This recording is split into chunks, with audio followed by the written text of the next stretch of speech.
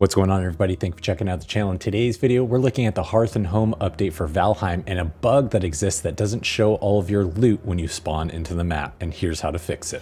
So as I just mentioned, the new Hearth and Home update has dropped in Valheim. Really exciting to jump into the game and look at all the new content, but it appears that there's actually a bug that spawns in. So even though you start up your game and you load your previous seed, the new content isn't actually there until you do this one thing. Now, what you want to do is go ahead and start up your character and join into your game just like you would before. You don't have to start a new seed. And when you finally land into the game itself, you want to go to your menu, and all you have to do is as simple as consuming a piece of food, anything that you have. So once I ate the bread, then you'll see here on screen that I actually unlocked everything, all of the new content that is here in the update. Why this exists in the game, I don't know. A lot of people are kind of freaking out online and trying to figure out exactly how to fix it, but that's exactly how you do it. It's as simple as that. If you happen to like this video, please give it a thumbs up.